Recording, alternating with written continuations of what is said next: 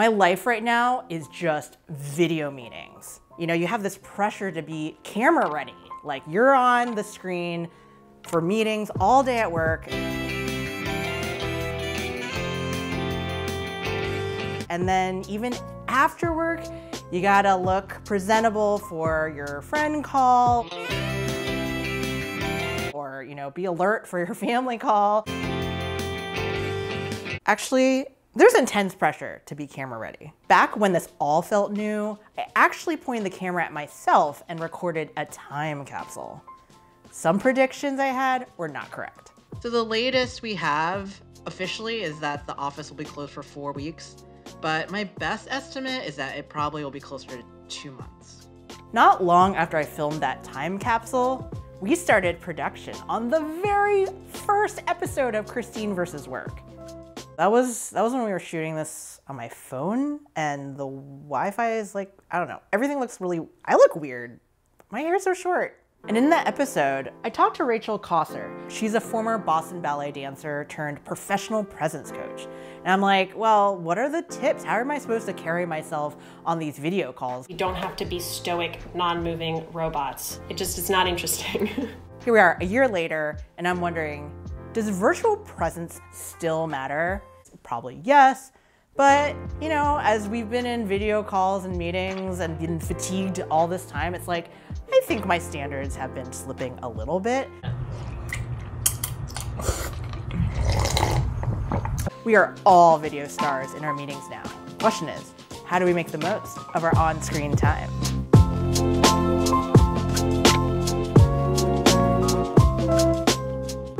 I decided to check back in with Rachel.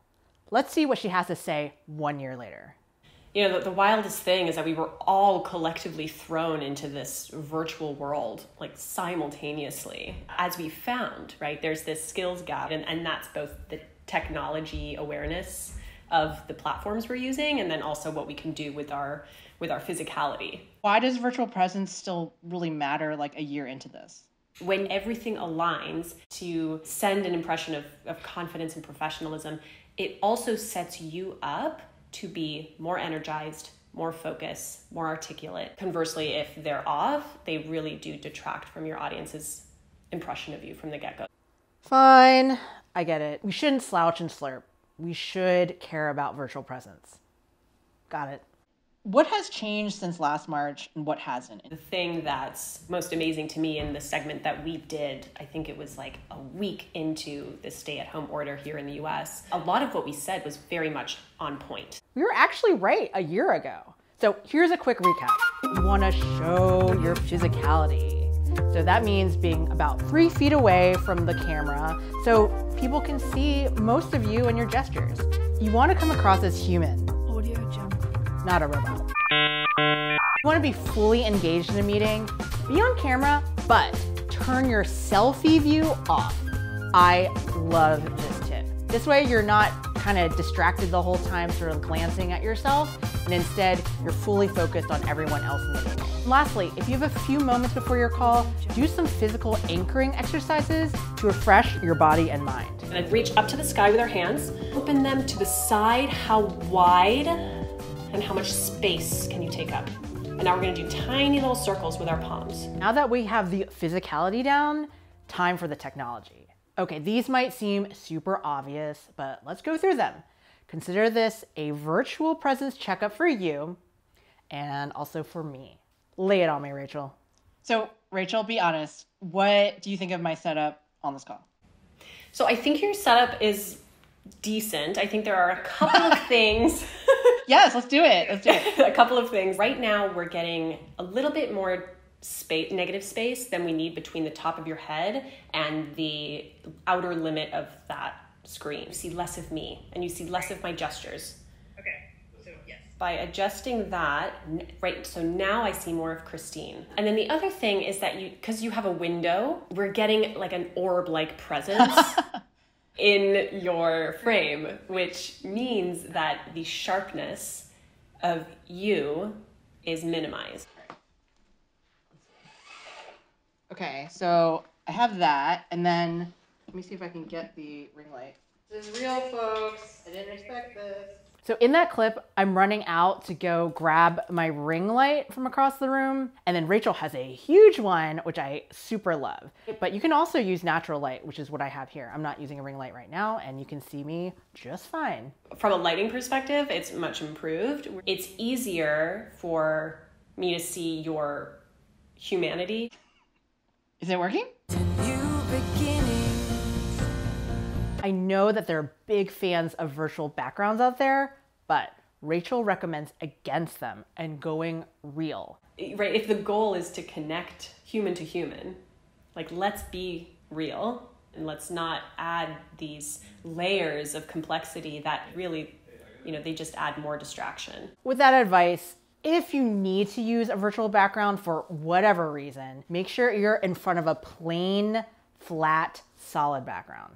Okay, let's talk about those times when you really need to be off camera during a meeting.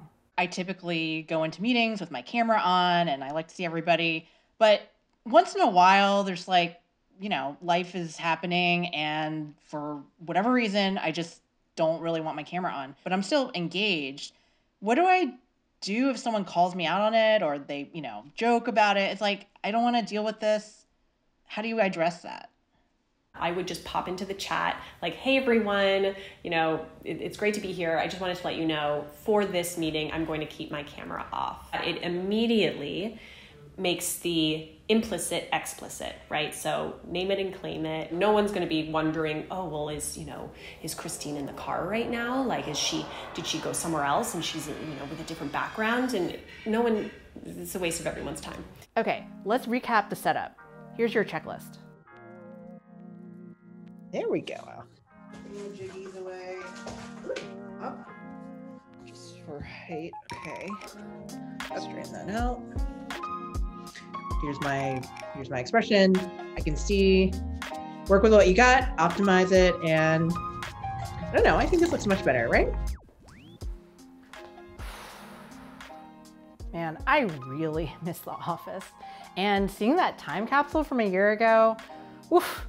That brought a lot of feelings back, So I was one of the last people in the office. I cleaned up everything, made sure nothing was going to be infested with raccoons by the time we got back. Leaving the office was like packing up for a trip to the moon.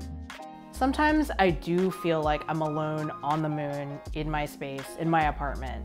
But hey, those guys on the moon, they had to figure it out. Voice check, please. We'd like it to come left about 5 degrees, over. Oh, geez, that's great. Is the lighting halfway decent? Yes, indeed. Beautiful, just beautiful. If you're still watching, one, thank you. But two, I'm really curious, what do you want me to explore? What problems do you have at work? I'd love to solve them. Please leave a comment. I'd love to hear your thoughts. And if you have any other ideas, throw them my way. All right. Peace out.